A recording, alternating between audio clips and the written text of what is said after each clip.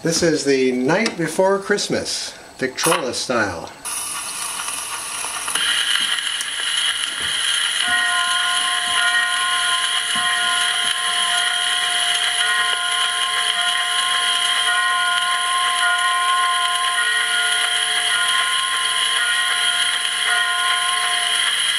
Was the night before Christmas, and all through the house, not a creature was stirring, not even a mouse.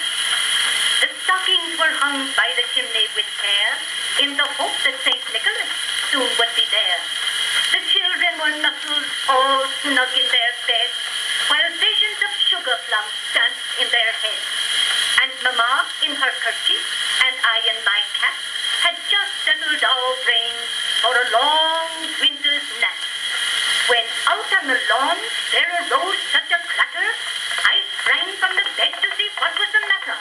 Away to the window I flew like a flash, tore open the shutters and threw up the sash.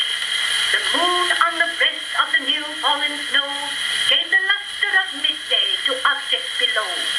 When what to my wondering eye should appear but a miniature sleigh and 8 tiny reindeer, with a little old driver so lively and quick, I knew in a moment it must be Saint Nick. More rapid than eagles his coursers they came, and he whistled and shouted and called them by name. Now Dasher, now Dancer, now Prancer, now Vixen, on Comet, on Cupid, on Thunder and Vixen, to the top of the porch, to the top of the wall. Now dash away, dash away, dash away all. As dry leaves before the wild hurricane fly, when they meet with an obstacle, mount to the sky. So up to the housetop the coursers they flew, with the sleigh full of toys, and Saint Nicholas too. And then, in a twinkling, I heard on the roof the prancing and pawing of each tiny hoof. As I drew in my head and was turning around, down the chimney Saint Nicholas came with a bound. He was dressed all in fur from his head to his foot, and his clothes were all tarnished with ashes and soot.